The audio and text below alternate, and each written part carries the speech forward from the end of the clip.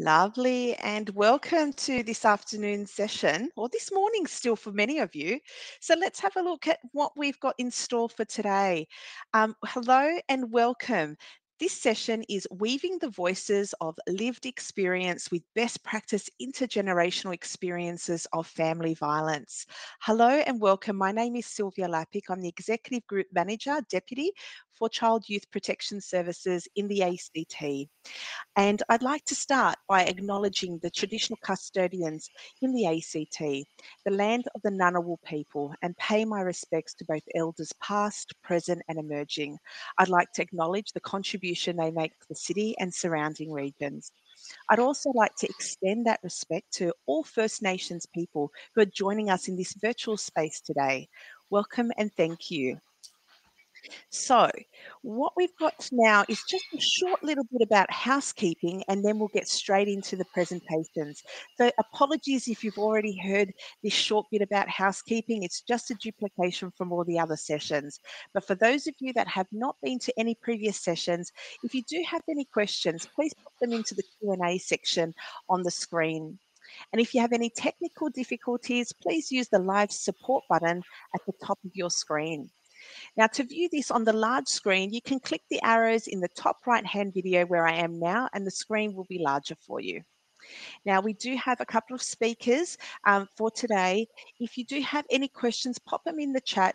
We'll have time allocated at the end of the presentation to go through as many questions as we can. If we don't get to all the questions, we certainly will make sure that we get our presenters to pop it into the chat, and you can have some of those responses there as well. All right, now that we've got housekeeping out of the way, I'm really pleased to introduce our first session for this particular session. This is titled Criminal Identity Development in Practice. Now, our presenter today is Timothy Warton, who's a Senior Project Officer for Practice in Youth Justice in New South Wales. Tim has worked with adolescents involved in community justice for over 15 years and is currently the Senior Project Officer for Practice in Youth Justice New South Wales. Tim also has a private practice and a PhD examining criminal identity development. He has a passion directly related to practice capability development with youth justice frontline staff. I warmly welcome Timothy to the main stage. Thank you. Thanks, Sylvia. So to start with, this is a presentation based on my research around criminal identity development for adolescent males, but it's been applied to, with Youth Justice New South Wales, been applied to treatment for adolescent domestic and family violence. So keep that in mind. But I'd like to start with an acknowledgement. I'd like to acknowledge the traditional custodians of the land. I'm speaking to you from Darug land, which was also used by the Dharawal people, and I acknowledge and pay respect to the elders past, present and emerging. I acknowledge the continuing relationship to the land, the sea and the community, and acknowledge the ongoing living culture of Aboriginal and Torres Strait Islander peoples across Australia. And before I move on, I'd also, just for my colleagues in Youth Justice and others from various universities across the place, this isn't a filter, this is a legit collar, just for those who aren't used to it. As I said, this is a piece of work based on my PhD, and I was very interested in identity, a personal and social identity. To get that information out, I interviewed 20 young people from age 16 to 18 at Cobham, which is a remand centre in Youth Justice in Sydney. And those narratives, I listened to those narratives and interpreted them through an identity lens. There's lots more to be said about that, but I've only got a short period of time, so I'm going to blast through a lot. But to make the rest of it make sense, I really need to give a bit of a note on human identity. I took, when I embarked on this study, I took human identity for granted. I just sort of thought it was a word that I knew what it meant, and then realised there are a whole gamut of people, psychologists and social psychologists in particular, that have devoted their lives to this study. So in brief, very brief, because there's so much more to it than this, I've considered human identity in sort of the following realms: of personal identity, social identity, and how it develops. So your personal identity is essentially your uniqueness in your roles and the beliefs that you hold and are committed to, so your ideologies. Then you've got your social identity, which includes your group membership, who you belong to, and your belonging there, your out-group comparisons. So if you belong to one group, those people over there are different, and that's important too. And the way that the group thinks also influences how you think and how you see yourself. So that's your social identity. And then I was also very interested in how identity develops, and that became very important over the course of this study. I'll talk about this a bit later, but it's essentially, when it all boils down, it's essentially I suppose, an intersection between levels of exploration and thinking about sort of an identity issue and committing to it, whether or not you are committed to it or not. Identity also has really significant, like a really significant purpose in behavior, which is why I was also interested in it in relation to crime. It directs and filters and processes information. It manages how you're impressed by things. It provides a structure for understanding how you are and what you do, and it gives you meaning through the things that you're committed to, your beliefs, and your values. So just a real quick run through about the findings that I came to. So I'm just going to move that. So youth justice clients can be considered to hold, in general, they can be considered to hold a high and influential level of personal and social criminal identity. So I found that it was there, and there really prominently. Keeping in mind, this is not generalizable. This was a very small cohort. It was only 20 young people, but it's worth investigating further, I think. I found that there were certain events and social circumstances that contributed to identity in a really significant way. And I found, I mentioned before, ideology or core beliefs were really important to your identity. And I found 5 distinct ideologies, and I'll talk about those in a minute. I also found that the general identity literature is really, really applicable, particularly the identity status model, which is the exploration and commitment thing, really applicable, I think. And these are some of the ideas that we've, that Youth Justice New South Wales has now overlaid onto our new domestic and family violence treatment program.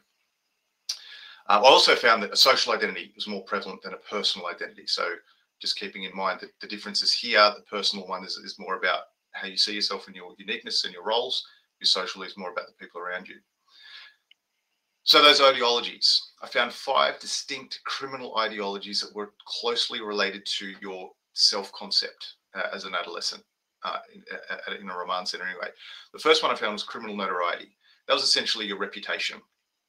And that reputation was around the idea of criminal readiness, like you're ready to go. Boys need you, you're on. I also found that your reputation was also closely related to crime with or against adults. So if you fought with adults, or, you were violent against adults, or you did crime with adults, that meant you sort of were existing at a higher level. You were punching above your weight, so to speak. Then there was criminal efficacy, and that was essentially a theme that was really focused around being good at crime or effective at it. And your social identity was important here too. Everyone had to know that you were good, and it had to do with specialized skill or knowledge. Then there was this idea that a criminal identity had use. It was useful. It had value, and there was a significant loss if crime was deleted from your life tomorrow. That would be a real loss to you. It would be something that you would be bereaved of.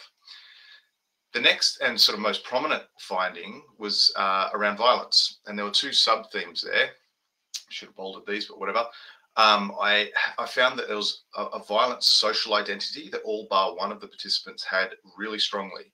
And this was an identity that was characterized by 2 things. One, it was, if you could call on your friends for violence if you need be, and they'd all have your back. So that was about that group membership. That was related to violence.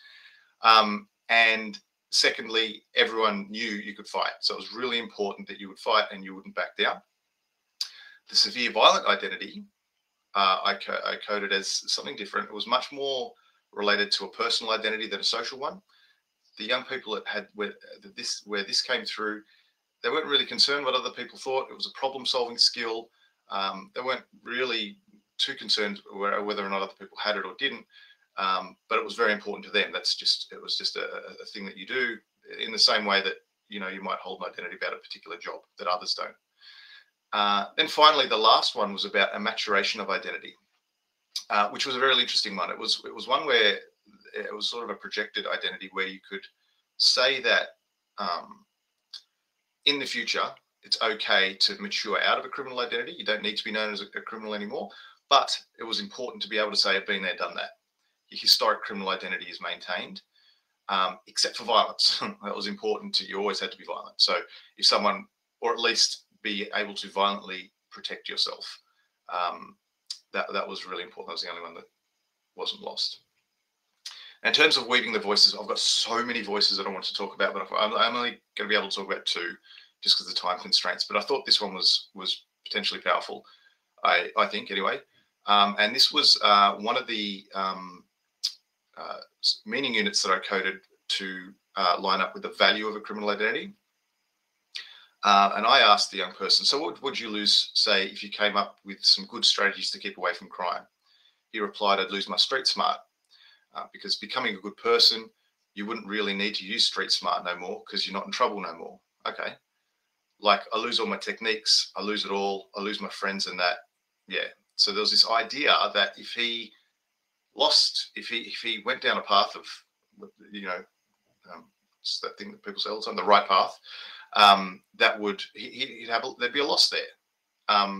And it wouldn't just be a loss of personal identity about here, that you'd lose your street smart, which meant at the time it meant he was able to break into houses and get away from police, but he'd also lose his friends and therefore his social identity.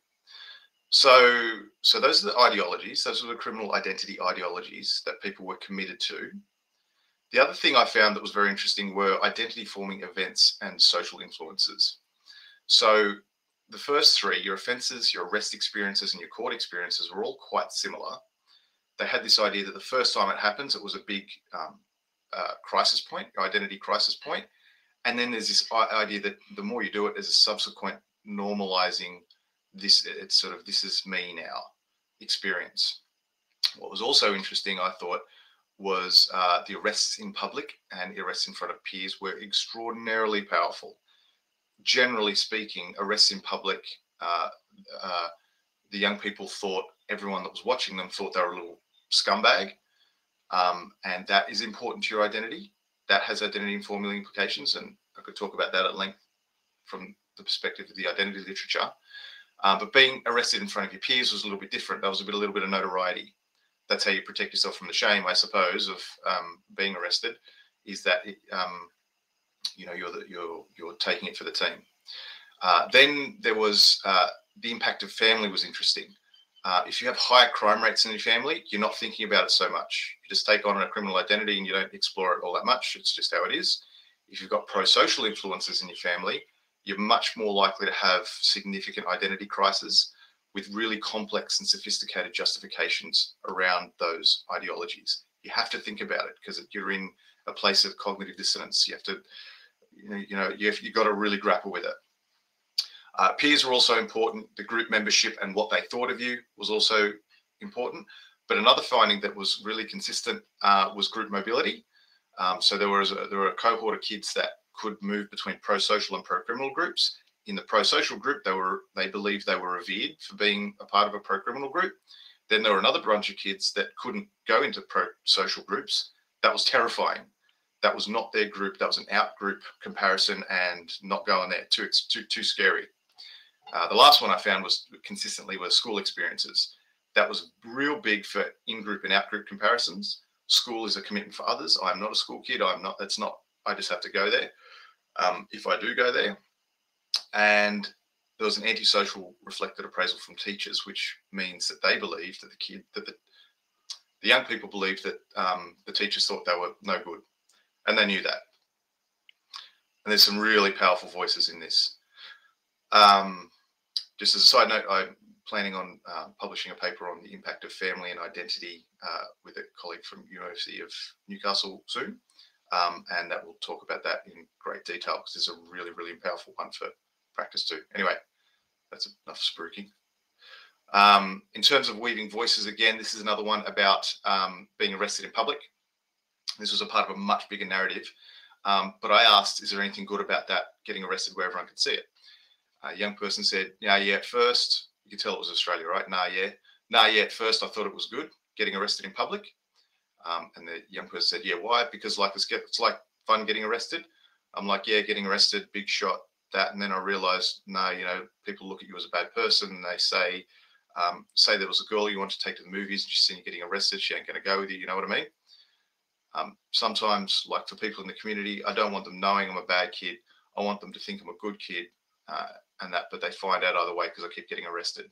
So it's for this young person, it was a real problem being arrested in public. The subsequent identity ramifications were, though, for being arrested in public, that he believed he was saw as a criminal, so took on that label and identity.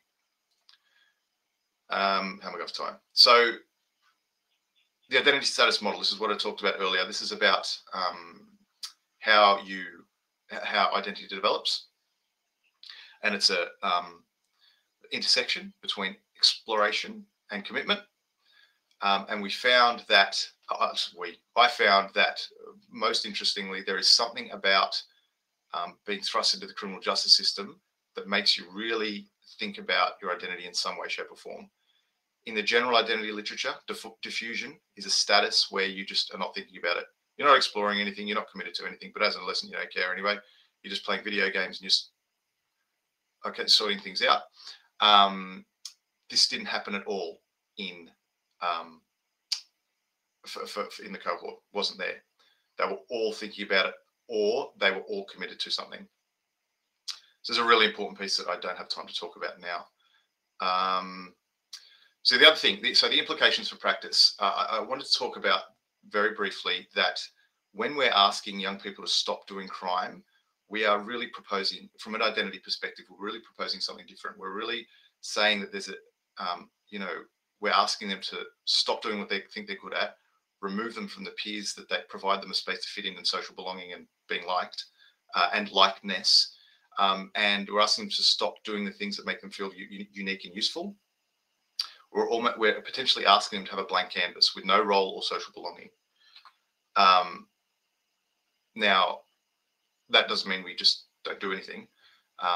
I think that the identity work on identity can really promote sort of a speedway to desistance. So I'm not talking about risk management anymore. I'm talking about getting them to a place where they're just done with crime, which is something desistance literature talks a lot about. People who have stopped crime altogether often, quite often talk about a complete change in identity. I'm too old for this. I'm a father now. I've got a job. I'm a new person. The identity work is really applicable as well to sort of tried and true offender treatment models, CBT problem solving models and whatnot. It's also really important to keep in mind that non-violence is socially very hard. You know, the word bitch was used so much in my findings. You know, if you walk away from a fight, you are just a flop. You're a bitch, and you're out. You're out on the out group. So it's not just sort of saying thank you. I'm the bigger man, because no one else thinks you're the bigger man. So it's really hard. The other thing as well is pro-social models provide a really good framework of understanding for a new respectable identity. So if you're working with a young person and they like you and they respect you, you are potentially a framework for a new identity that they can grasp. In terms of operational practice, a couple of things. If I don't want to tell police how to do their job, but if you can avoid arresting a young person in any sort of public space, avoid it, because whenever someone watches you become arrested, you're taking on a criminal identity. You take on a criminal identity. What do criminals do, right? You've got a criminal identity. Criminals do crime. Avoid it. Courts, children's courts are closed, but the waiting room isn't. There's lots of in-group comparisons. You know, I'm part of the waiting room crew, but I'm not part of the court staff. That's more identity forming stuff. And for youth justice direct practice, I would just say that we need to really be aware of what we're asking young people to do in terms of identity, and always keep in mind they're humans, not youth justice clients. So that's a wrap. There's so much more to talk about this, but I'm really pressed for time and did want to leave maybe 5 or 10 seconds for half a question. Lovely. Thank you so much, Timothy, for sharing your very important research and findings there. And I couldn't help myself when you had the 5 criminal identity ideologies up on the screen, and just started thinking about individual children and case studies that, you know, you just can't help yourself. Yeah, and right. it's just really good application, and I can see that application in practice, and being a really good foundation for our work moving forward, and really look forward to the impact of the family paper that's coming out as well. So thank you for that. That's really good. No problems. We probably have time for 1 or 2 questions. So let's see if we can get to those. We have a comment here. It's a very interesting piece of work that you have completed here. Do you think this relates to labeling theory and young people using this criminal identity to cope with and feel better about dealing with police, courts and custody? Yes. In short, yes. So labeling theory was possibly my most influential theory, that and symbolic interactionism, when I was developing my questions and thinking about this. So yes, what was interesting with the younger kids, it seemed to be about dealing with and coping with it. Then after it became normal, there wasn't much of a need to cope with it, but they'd still taken on that label. They were just not comfortable, but they were more comfortable in that space. So the older the kid, and that sort of matches with the second idea of secondary deviance in labeling theory as well. But generally, the older the young person, the less they had to cope with it, but the label was strong. The younger they were, the label was, keep in mind there's only 20 young people, but the younger they were, the more that they use the label to cope as well and defend themselves.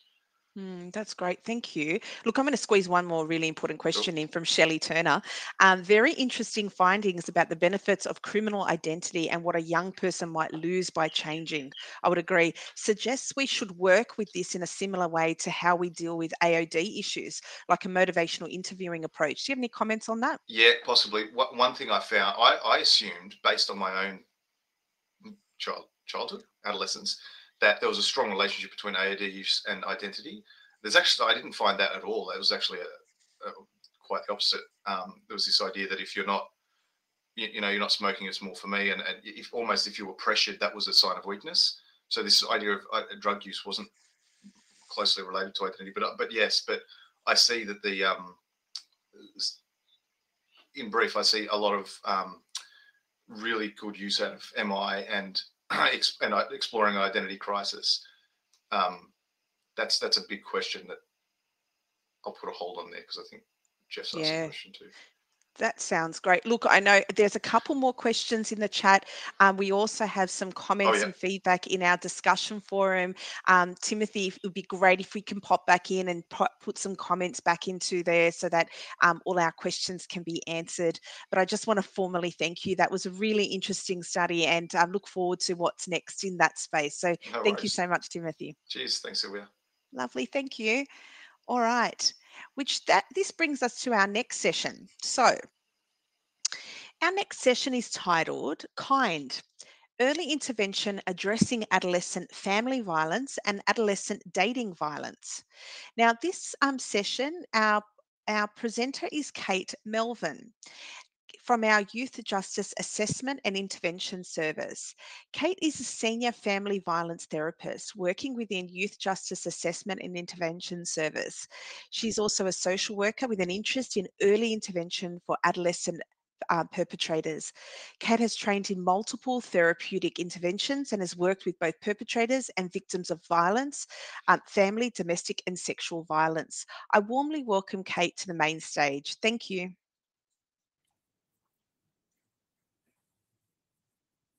Thank you. I'd like to begin by acknowledging the First Nations people as the traditional owners of the Kaurna land on which this presentation is taking place in Adelaide. And I'd like to recognise the country and land and traditional owners of each participant watching today. And I pay deep respects to all elders, past, present and future leaders. Thank you for having me. So I work in a intervention called KIND, which is based in South Australia, and it's working with adolescent intimate partner violence and adolescent family violence. I sit across youth justice, so all of the areas. So I sit within the training centre, community youth justice, and referrals from courts as well. So KIND is an acronym. So K is for kinship, and that's really the recognition that family is really important part of identity and an important part of adolescents' life, but that kinship can also be complex and broad for young people. So the program recognises family as whoever the young person views as part of that family. Improving relationships. So again, the recognition that within family violence for adolescents, there is often a desire for parties for a relationship to remain in place. So, and that often there's not, sorry, I think my screen might be going in and out. So hopefully you can still hear me. I'm not sure why that's happening, but hopefully you can still hear what I'm saying. So improving relationships, yeah, is that recognition that there is that desire for relationships to continue. No violence, so working around a zero tolerance for the use of violence in relationships and how can that be achieved. And D is for developing skills. So again, that recognition that sometimes the young people and the families we're working with, they really need to develop skills in how can we have healthy and safe relationships and what does that look like. I'm also having difficulty sharing my screen, so there we go. So if we look at the prevalence of violence, of adolescent family violence and adolescent intimate partner violence, there is limited research and literature in this area, and that's globally and within Australia. Violence is considered to be physical, verbal, emotional, financial, sexual, or technological for the KIND program, and can be perpetrated, as I said before, against anyone within that family and also with partners. I'll talk about the criteria in a moment. So within adolescent family violence, there is a growing recognition of how prevalent this is within populations. So a systemic review in 2017 showed that within the community, we're looking at about 1 in 10 families. But when we talk about our populations of youth justice or within a clinical population, we're actually looking at 1 in 4. So that highlights that need for us to really be doing that screening early on when we're meeting clients. Often the charges of the young people that I'm seeing, it's not related to the use of violence in relationships. So it's about then looking holistically at what's happening for that young person in their life and is there that use of violence in relationships. When we're looking at intimate partner violence, again, really small amounts of data for Australia around how prevalent this is. And again, 2017, there was an audit done of the Victorian Royal Commission into Family Violence of phone calls that, involving adolescent family violence. And it indicated that, in fact, 16.5% of those calls were actually in relation to adolescent intimate partner violence. So again, sometimes the data that we're drawing on is actually not speaking to what's actually happening within those family groups. Sorry, I am having technical difficulties.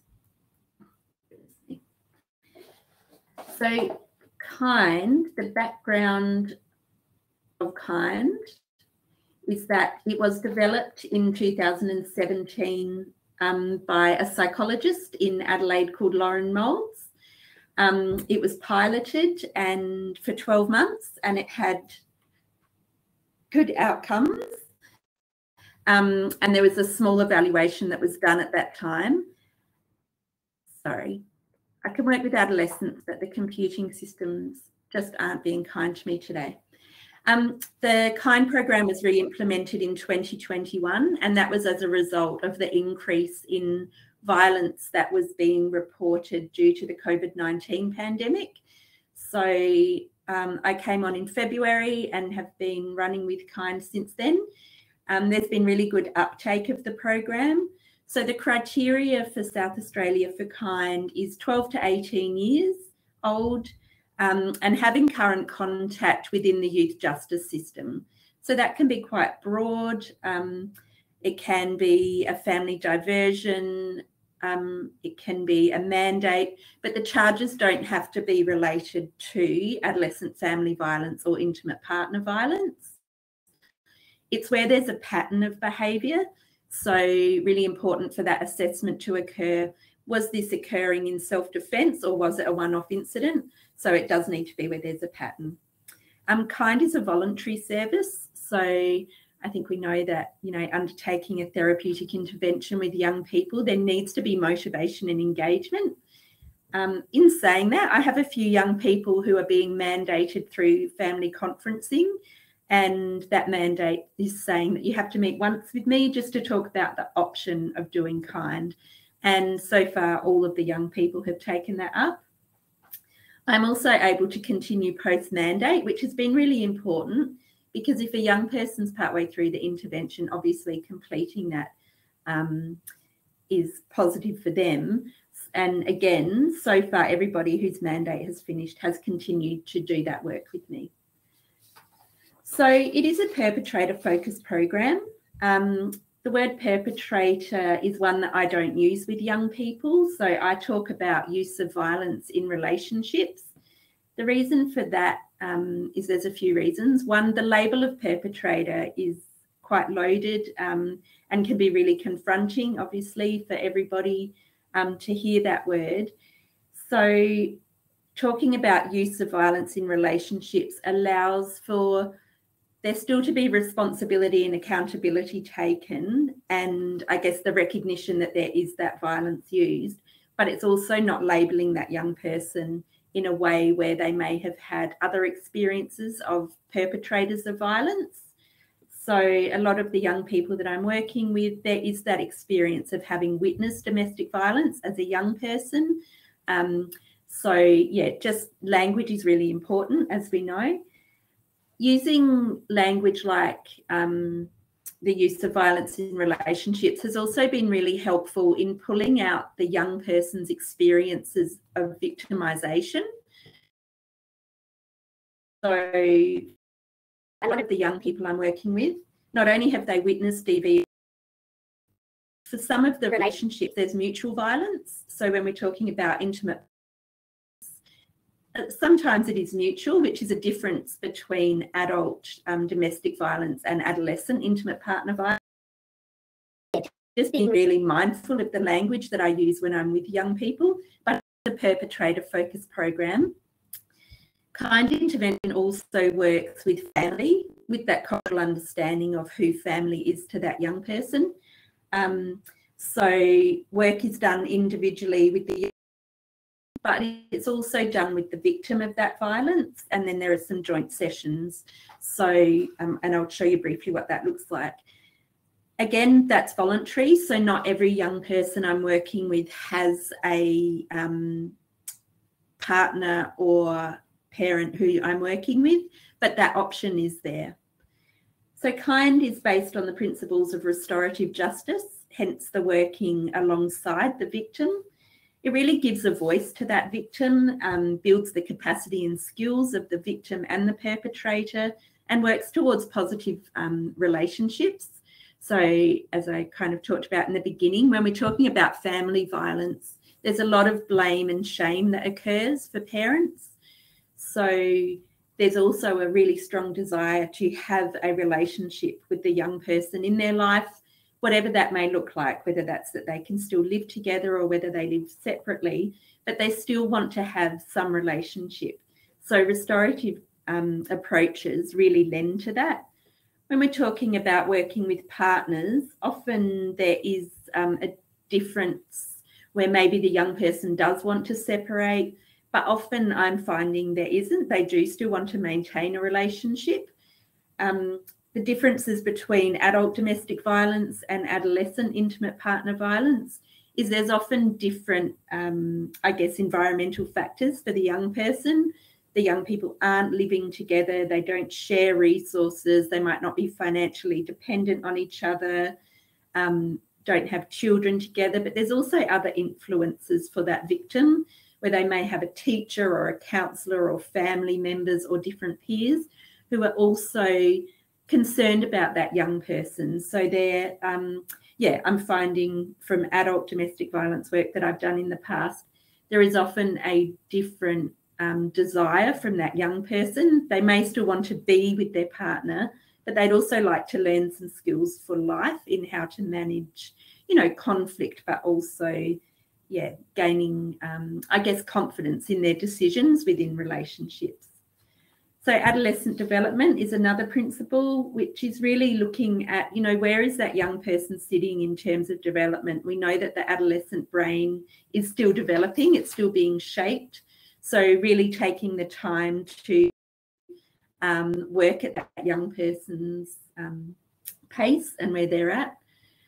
A family systems approach, so that recognition that each family is and what are the functions of each person. So that's been really important, and especially when doing work with parents and also with the joint sessions that we do.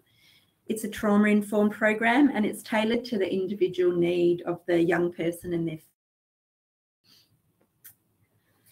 So the aims are, there we go, really look through family relationships, helping people to recognise what are some of the triggers that occur for the parties involved and how can we manage them differently. So how can we problem solve differently? How can we use self-reflection on our own behaviour and not just that of the, perpetrator in the heat of the moment, but really in the whole of relationship? How can we, be a bit more reflective onto how we impact that young person?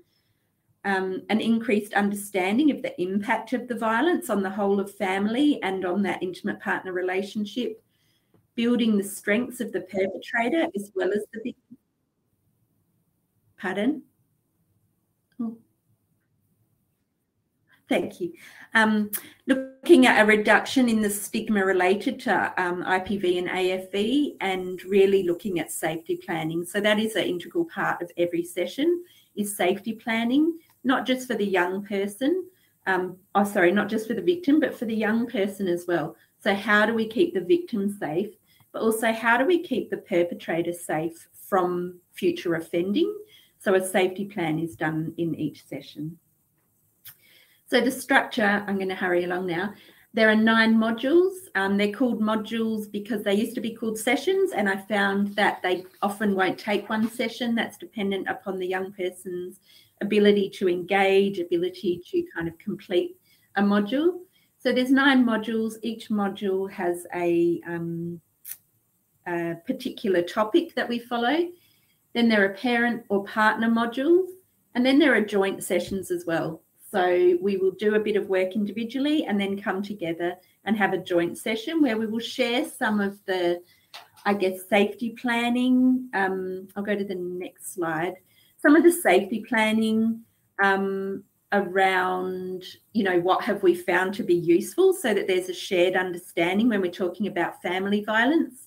When we're talking about intimate partner violence, obviously we do things differently because the safety of the victim is a bit different. We have a check-in. We're looking at an emotional regulation skill. So really practicing, thank you, really practicing that in the session, and emotional regulation skill, which is another big part of the kind intervention, that understanding that for some of our young people, because of the complex trauma that they've experienced, there are difficulties with regulation. And then an actual skill that we will do. So it might be problem solving, it might be assertive communication, chain analysis, looking at values. So those 4 areas are covered in each session. Queensland Youth Justice and Queensland Forensic Child and Youth Mental Health were interested in kind in 2017. So this year I've gone over there and they are trained to deliver kind. They're implementing that in February of 2022. Brisbane Youth Service have also trained in it and have started. And really exciting is Griffith University is undertaking an evaluation of kind next year. That will be across both jurisdictions. And there's two parts to that. One is to really get that understanding about kind as an intervention and, you know, how effective it is. But the other part of that is to help to gather some data on adolescent family violence and intimate partner violence as well. So I'm not sure if there's any questions.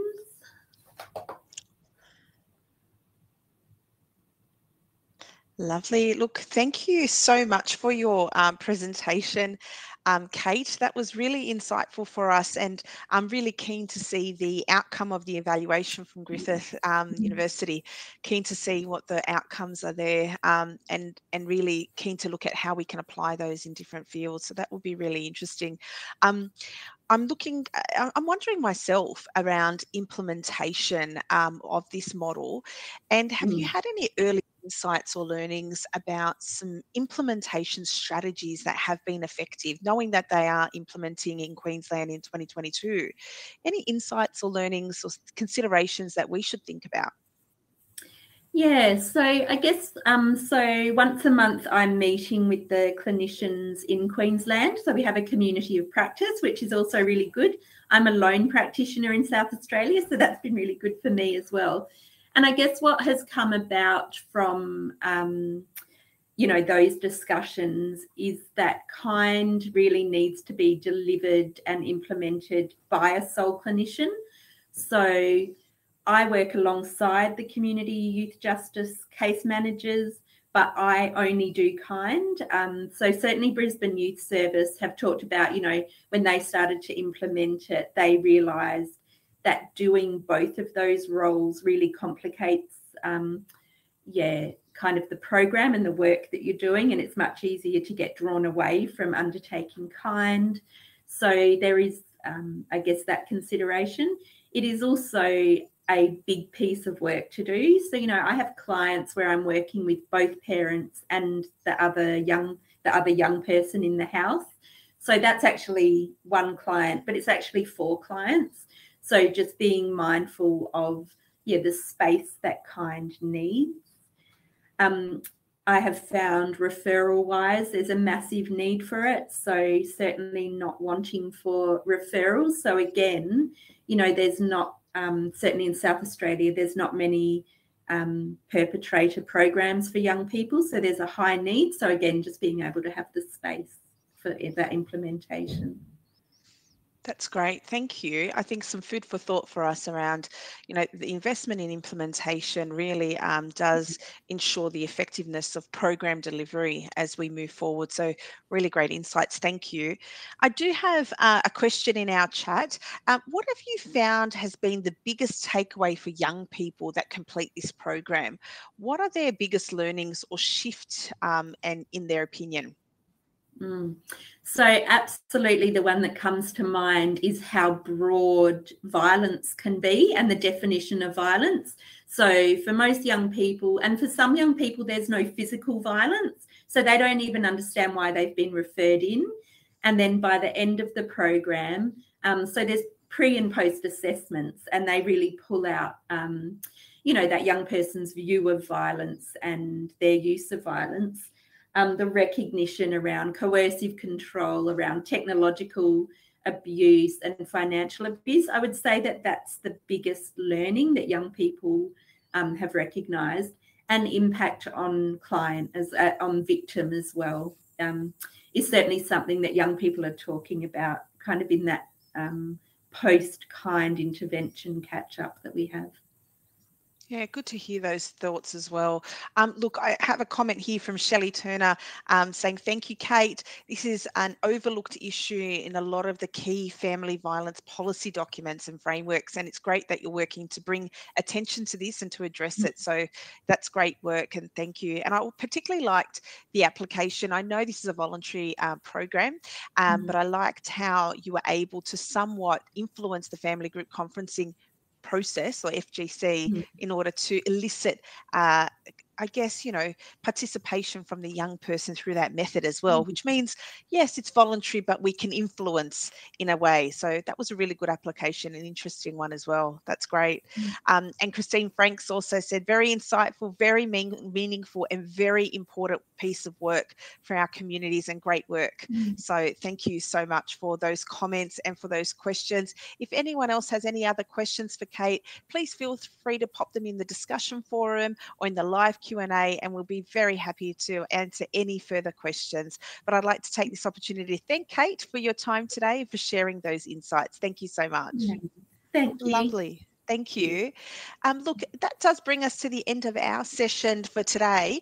You've got a couple of options. You can jump into another session now, or you could take a nice, probably rest and restore break, have some fluids, stretch your legs, and be back for a really interesting keynote address by Judge Lewis Bido, who's the National Rangatani Court Judge for courts in New Zealand. So don't miss out on that keynote address this afternoon. It will be back on Australian Eastern Standard Time 11:50 and at 1:50 for New Zealand time. So don't miss out on that. Thank you so much for your time today. Thank you for listening, and I look forward to seeing you at the end of the session. Thank you so much.